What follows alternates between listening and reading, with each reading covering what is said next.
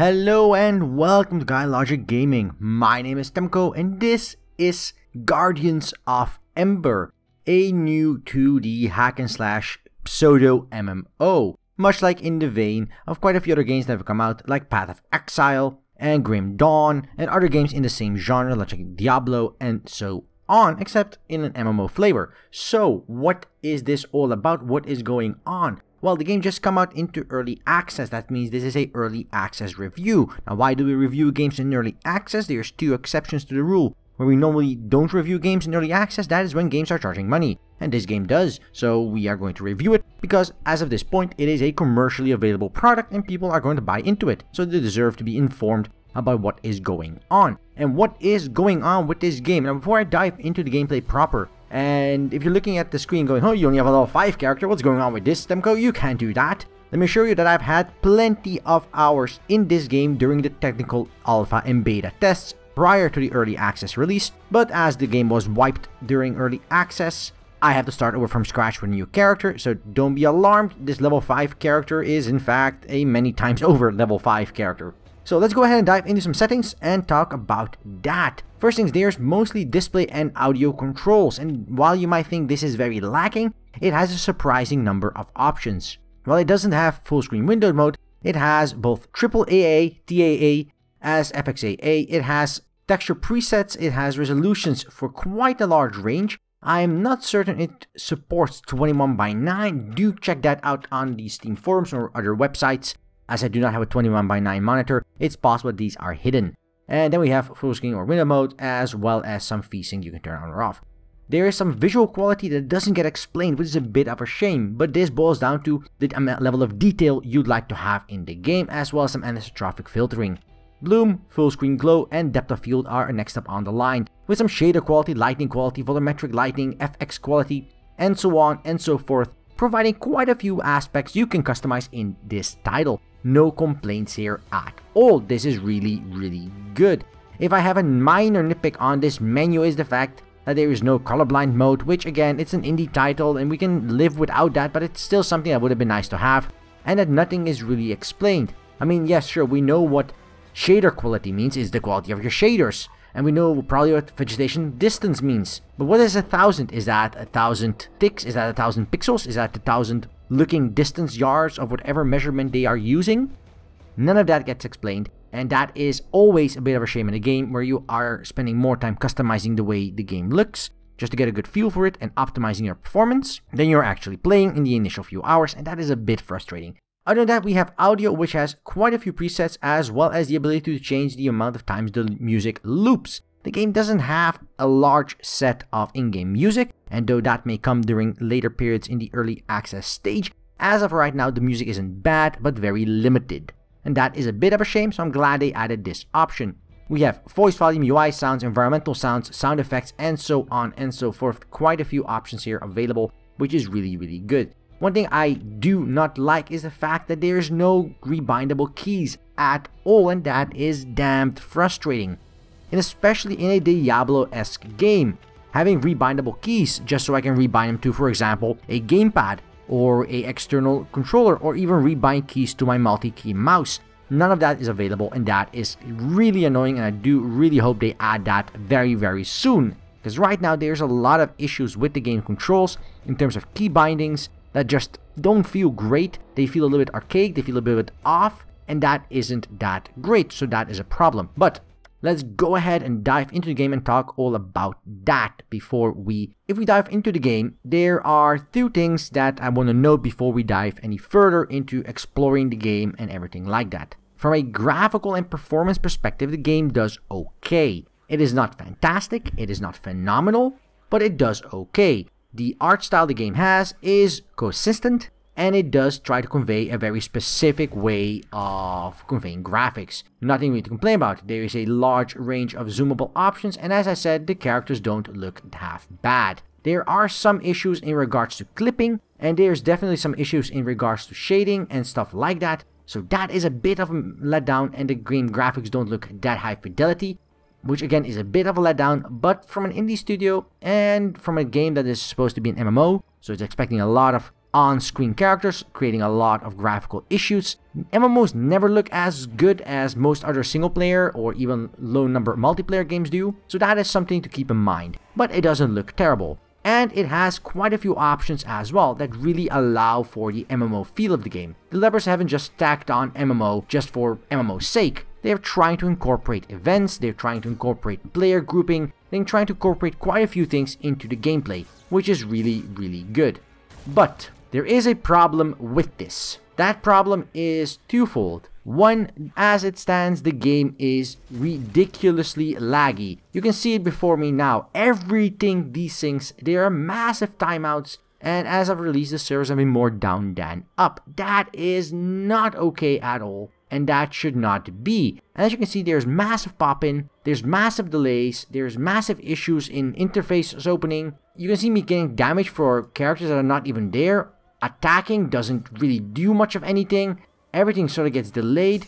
This is currently not playable. Now, this may be something that gets resolved in the next couple of hours or even next couple of days. And in that case, most of that is okay. But even then, even in this situation where you do not have a delay, there is still a massive amount of delay before commands are triggered.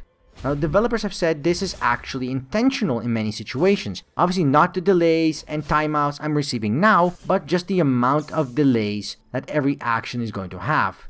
That is as expected, they say, and that is the way it should be because those are charged attacks. I'm not sure what they consider to be a charged attack, but in most of my situations that I have found, there isn't a lot of charging I want to do with these attacks. In fact, most of what I want to do is not have this delay, and that is a major issue with the game. Even if everything ran as smooth as it could and should, even then everything feels very floaty. Unlike Diablo or Grim Dawn or even Path of Exile, all the interactions from movement, from combat, from the way you might do certain actions in terms of interaction with objects, in terms of triggering attacks, in terms of repositioning yourself, everything feels really sluggish in this game. In fact, targeting enemies and clicking on them, and you can hear me clicking because I'm smashing my mouse button in, it just feels so very sluggish that it does remove a lot of the enjoyment from the title. And that, I feel, is the biggest criticism at this game. Yes, there are some other things that are very annoying. I personally don't like the way the upgrade system with abilities works. Where it forces you to upgrade your ability into very different things. I don't personally like the way they have a cash up in a fully paid game. Again, I don't like it, but I can accept it based on it being very good. It's not. I can accept the game having a multiplayer functionality, in fact being fully multiplayer. I don't mind that. I do not mind MMOs at all, even though I do not play many. But at least make certain that your game runs at least at a passable performance, or at least without any latency issues, and that is a problem. Many players are also reporting performance issues with the game, and again, that too is a massive problem. So as it stands right now, there are a ton of issues on the technical side of this game, and we have not even gotten into the actual gameplay.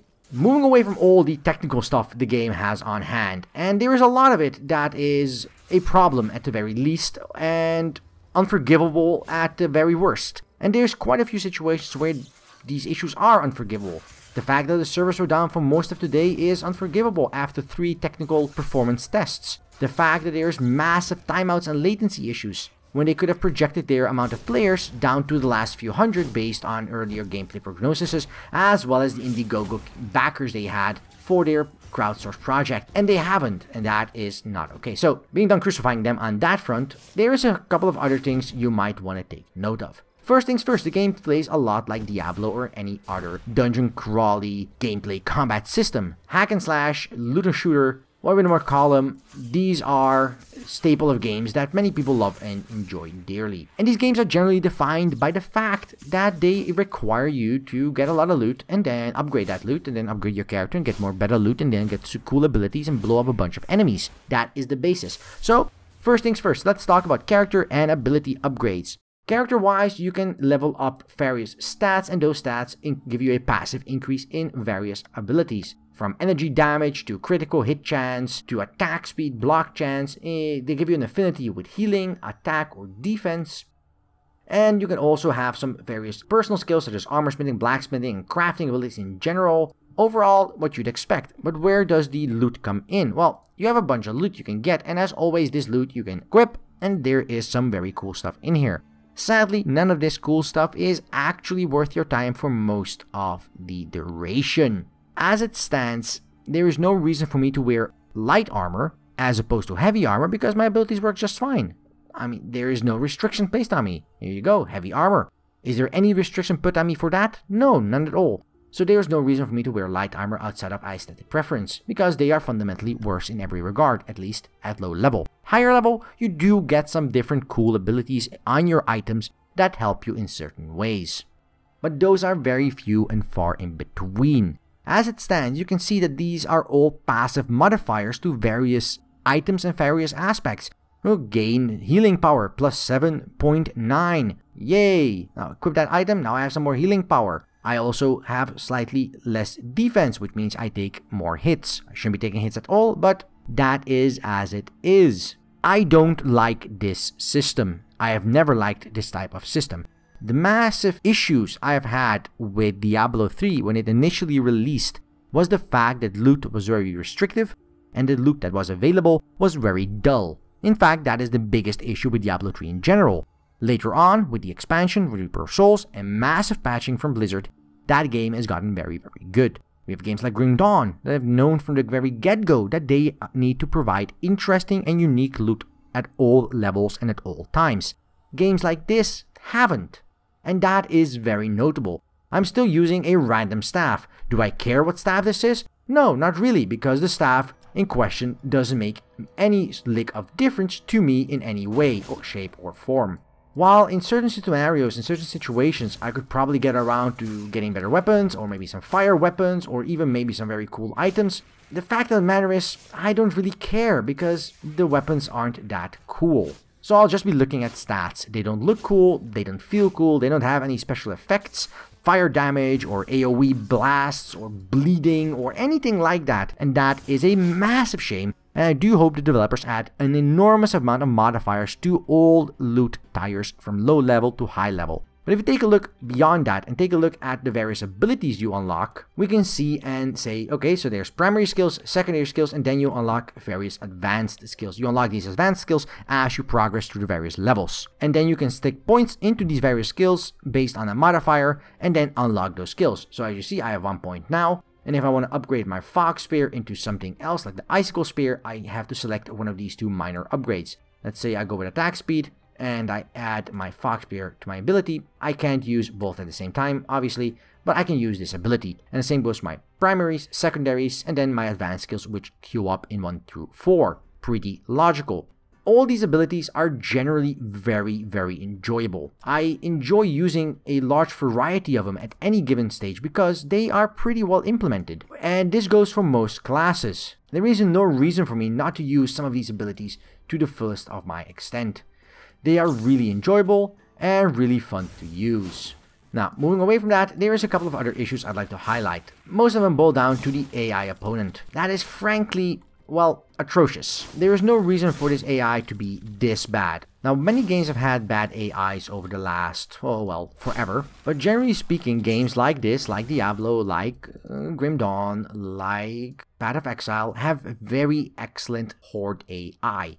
What do I mean with Horde AI? One of the major things that you'll notice with games like this is that most enemies individually aren't very powerful. You'll kill them in very few blows, and generally speaking, you want to do that. You want to rush through enemies, kill bunches at the same time, feel like a powerful god. And this game does that in spades, but the problem is that the AI doesn't even think. They don't try to flank you, there is no AI abilities that they use to flush you out. If you have a large shield, they don't try to use counter spells. If they notice you are fleeing away, they don't switch to ranged abilities.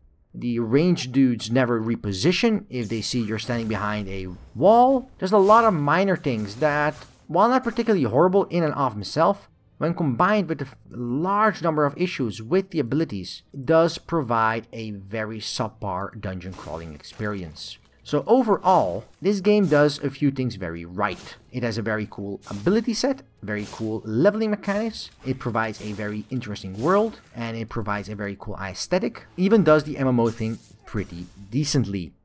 But on the overall issues, from a technical perspective, from a loot and content perspective, and from a general perspective of just not being anything worth paying attention to in terms of not just not being finished, but frankly lacking core functionality like rebindable keys. And yet here we stand, being released commercially in early access, delayed several months to work on technical issues, and none of those technical issues have been resolved. They've added systems and they have patched changes in, but none of the systems in the game have actively been fixed in terms of performance, in terms of delays, in terms of latency, in terms of bugs. All of those are still there, and that is a major issue with this title, and with a projected timeline of being 3 to 6 months before they release fully. I find that extremely optimistic, as their stated goal in that time period is mostly to do story expansion for the later stages and localization. As it stands, I find it very hard to attempt to recommend this title at both its current price point and its projected business model with a cash shop included. I strongly suggest just checking out Grim Dawn or Path of Exile or even Diablo 3. They are better games in every regard that are not fundamentally broken in terms of its technical aspect. Whereas this game has potential, but it hasn't touched that potential in over 3 months of technical tests, and that is a damn shame. And I do hope they fix that during early access. I just have zero expectation that that will actually happen. So Guardians of Ember, out today, December 13th on Steam Early Access. Check it out if you are interested. There's a link in the description below, though I strongly urge you to hold off until at the very least the various performance issues are addressed, if not holding off entirely until they show what they are planning to do with the rest of the title and their business model. So thank you for watching. If you liked this video, press the like button below. If you didn't like this video, there's a dislike button for exactly that, and leave a comment. Tell us what you thought of this game, tell us what we can do better, or tell us what you liked in general. We want to hear back from all of you. And if you want to see more content like this on the channel, just press that subscribe button down below and we will deliver. And until then, I wish you a good day, and until next time, right here on GuyLogic.